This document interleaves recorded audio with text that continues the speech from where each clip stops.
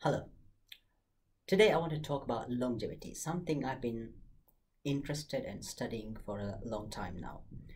So the question here is, what is the key for longevity, or what is it that actually keeps us live that bit longer, have healthy lifestyle and live that bit longer, enables us to live that bit longer? So that's the question. So you see, it has a lot to do with sugar control, the amount of sugar in our body, the amount of sugar in our cells at any given time. So, to understand longevity, I think one of the fundamental things we could do is we could actually study people who have lived longer. Now, there are places in the world where people predominantly live longer. Examples include Okinawa, Japan, Loma Linda, California, Icaria, Greece, Sardinia, Italy.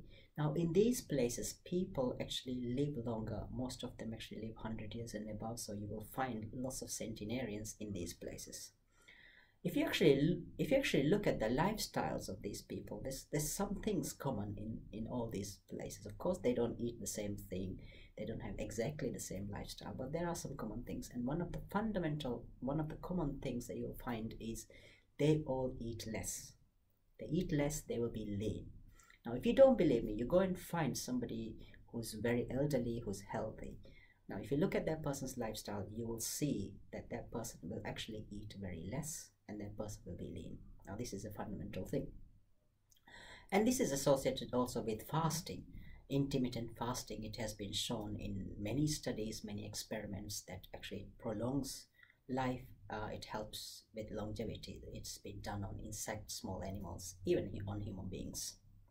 So if you look at if you look at less eating, if you look at fasting, the fundamental thing here is actually the amount of sugar that is actually found in your body, in your cells at any given time, and that needs to be tightly controlled. So for a healthy long life, your blood sugar level should be between 70 milligrams per deciliter and 120 milligrams per deciliter. So the range at any given time should be between these two numbers, which is 70 milligrams per deciliter and 120 milligrams per deciliter. Now let's just imagine you are somebody who eats a lot of sugary food and drinks lots of sugary drinks. Imagine you take a can of soda and you drink that can of soda. Now, the point at which you drink that can of soda, your blood sugar will shoot up. Maybe it will go above 120, probably will go to up to 200 or even beyond that. Now, after 15-20 minutes, all the sugar in that drink gets digested and gets converted into glucose and goes into your bloodstream. Your blood turns into pink, and what happens is after 15-20 minutes, all the sugar gets digested and you feel hungry, and then you crave for more sugar. You go and eat more sugary food, you drink more sugary drinks, and your blood sugar goes up again, comes down, and so on and so forth. So this process gets repeated, and this process, this sugar going up, sugar level going up, coming down, going up, coming down in short periods of time, this actually produces a lot of damage in the body even before you get to diabetes. Now, people associate sugar and sugary drinks, sugary food with diabetes. Yes, that's true. If you eat more sugary food, if you drink more sugary drinks, you will get diabetes.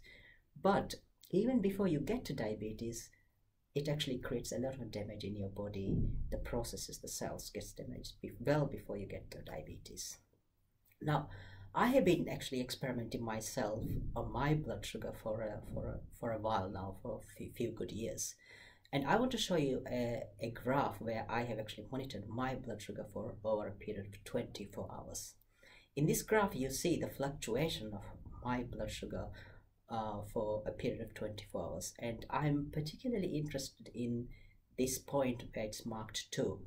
Now you see that point, my sugar level has gone up above the desired level, which is 120, so it's shot up to 130. Now, if I look at what I ate at that point in time, I ate grapefruit, blueberries, some nuts, and goat's milk.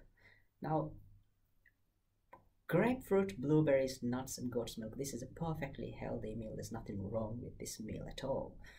But what I ate one whole grapefruit. And eating one whole grapefruit actually produce a lot of, it's actually too much sugar that my body can handle. So that actually reflects on the graph, as you can see. So the point that I want to make here is that fruit, while it's actually very good, too much excessive amounts of fruit is not even good for you. So even though it's fruit which is healthy, still excessive amounts of fruit are actually not good for you.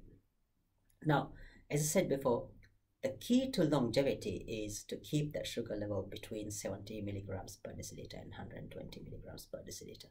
Now, you might think actually it's easy. It's actually not that easy. Now, food, the amount of food, the type of food, the amount and the type of drinks that you have is one thing that will actually control your blood sugar level, of course. But it's a lot more than that. Your sleep, the stress level you have, the amount of exercise you take, all these actually do count in managing your blood sugar level. So it's important to bear in mind that level with the 70 milligrams per deciliter and 120 milligrams per deciliter. But at the same time, it's important to bear in mind that it's actually difficult to control unless you have other things built in your lifestyle, like the type of food and drinks that you have, and your sleep level, your stress level, as well as the amount of exercises that you get. Okay, thank you. I hope to see you again. Bye for now.